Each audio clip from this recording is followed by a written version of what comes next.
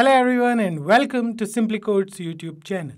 Kaushal this side and I hope you guys are doing well. Today, we'll be taking you through the CSS Overflow property. This property is very important when it comes to managing the content on your web page. CSS Overflow plays a vital role. So in this video tutorial, we'll understand what this property is and what are the different values we can use for this property. But before we begin, let me tell you guys that we have regular updates on multiple programming videos. So if you are a programmer and if you want to learn something new, then consider getting subscribed to our YouTube channel and press that bell icon to never miss any updates from SimpliCode. So without any further delay, let's get started. So when creating a website, one of the most critical aspects is the layout of the content. Sometimes the content within a container might be larger than the container itself. In such cases, the CSS Overflow property comes handy. This property allows web developers this property allows us to specify how the content should behave when it exceeds the dimension of its container. So in other words, CSS Overflow property is used to manage the content on a web page. So this property controls what actually happens to the content that is too big to fit for an area, or we can say for a container. So this overflow property has 4 possible values. It can be visible, hidden, scroll, and auto. So the default value is always visible, which means that the content will overflow outside the container. Then we have the hidden property. So the hidden value clips the content that exceeds the container bounds. So then we have the scroll value. The scroll value adds a scroll bar to the container, allowing users to scroll through overflowed content. Then at last we have the auto value, which is similar to the scroll value, but it only displays a scroll bar when the content overflows the container. So remember, the default value is always visible, not auto. So by using the overflow property, we can ensure that the content on our web page is displayed correctly, even if it exceeds the dimensions of its container. So this can help prevent layout issues and ensure that the content is easily accessible and readable for the user. So enough of this theory part, I guess. Let's understand this with the help of examples. So what we are going to do is we are going to create a division over here, then we'll add some text to it, and then we'll see how the overflow property works. We'll go through all the 4 values. Fine. So here what we'll do is we'll create a div tag. Let's use the class elements and we'll write here div1 lorem 50. Just use this para, so we have this paragraph present over here. The next thing we have to do is to use the style tag here. Then we'll access our div tag with the help of class name, which is div1, and then we'll write over here height. Let's suppose we are giving it 90 pixels. Then we have the width of this div tag. Let's suppose we are giving it 200 pixels. We are making a rectangle. Let me just resize this first. This what we can say viewport or this browser of ours. Then we'll write over here border. Border is going to be 1 pixel, solid and black in color. Then we have to set the background color to distinguish this particular container. So let's say we are using beige over here. Save it, and here you can see. So if I zoom in, here you can see we have a container. This is the size of our container and the text. So you can see the text is overflowing out of the container. So the text is not consistent inside the container. So what we can do is we can just write over here overflow.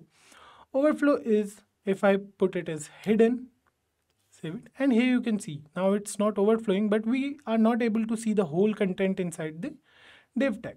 So we have 4 different values, right? This was just an example. Just save it, and here you can see we have a what we can say a division with some text present inside it. So here you can see we have this paragraph present inside our division, but you can see it's overflowing the area covered by the division, right? The text is overflowing. So in that case, we have 4 CSS properties.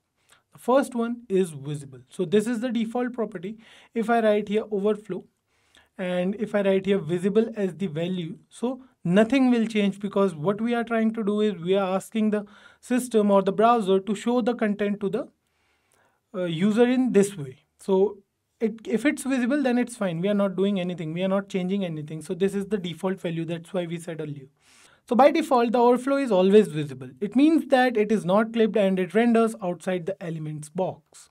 Simple for the visible property. The next property we have is the hidden property. So with the hidden property, the overflow is clipped and the rest of the content is hidden. So if I write here overflow as hidden, so here you can see we have these different values. If I write here hidden, you will see that we will be able to see this part of our paragraph, but this part will go hidden. So let's just check it, save the program, and here you can see we are able to see this part only. We are not able to scroll it down. We are just not able to see the other part, fine, of the paragraph. So this property might come handy at times, but not every time it will come handy to you guys. The next value we have is the scroll. So this one is the best, or we can say the second best, because we have the auto property as well for this. So if I write here scroll, let me just cut it from here first, save it, and here you can see we have the same paragraph again, which is overflowing out of the content area. Save it now with the scroll, and here you can see we have two scroll bars, one along the x-axis and one along the y-axis, which is not working. So here you can see we have a scroll bar. Now we are able to see the whole content at least, right? So we are able to scroll it down to see the content of the paragraph. For hidden, we were not able to do it, right? If you guys remember. So the next property, or we can say the next value for the overflow property we have, is the auto value. So before we move on to auto value, let me just give you a simple definition of scroll. So setting the value to scroll, it means that the overflow will be clipped and a scroll bar will be added to the scroll inside the box. Now you will have to note this, that this property will add a scroll bar both vertically and horizontally. So here you can see we have a horizontal scroll bar as well, right, along the x-axis we can say, and one we have vertically along the y-axis we can say. I'll tell you why I'm using these terms x-axis and y-axis in a moment, but before that, let's understand the auto property. So the auto value is similar to scroll, but it adds scroll bars only when necessary. It won't add, if the scroll bar is not needed, it will not add it. So let me just write here overflow as auto and save it. You can see we have scroll bar along the y-axis only, or we can say we have vertical scroll bar only. So we are not having the horizontal scroll bar. That's the benefit of using the auto property over the scroll value. Fine. So if you will write auto, it will understand it accordingly and it will apply the styling accordingly. So here you can see we have only one scroll bar, which is vertical, and that's fine, right? Now the next thing we have is we have two more properties. We can use overflow-x and overflow-y. What does this overflow-x and overflow-y means? So the overflow-x and overflow-y property specifies whether to change the overflow of content just horizontally or vertically or both. So we can specify these different properties differently, and we can use different values for both of them. So let me just show you with an example. If I write here overflow-x, now it will specify what to do with the left-right edges of the content. So if I write here overflow-x as hidden, save it, here you can see the overflow-x is hidden. Now what we have to do is we have to write here visible ones, save it, and here you can see it's not working because it's auto. And if I increase the size, you can see there's no difference. Let me just reduce the width once, save it, and here you can see the content is adjusting itself according to the width. But overflow-x is always used to manage the content horizontally. The other one we have is overflow-y. So if I write here for overflow-y, let's say I'm writing scroll over here, save it, and here you can see now we have only one scroll bar which is present horizontally, or we can say along the y-axis. That's because we are using the overflow-y property. So this is how we can use the overflow property. Then we have four different values. Overflow property, we have visible, we have hidden, we have scroll, we have auto, and then we have two other properties, overflow-x and overflow-y, which are used to manage the content according to the directions.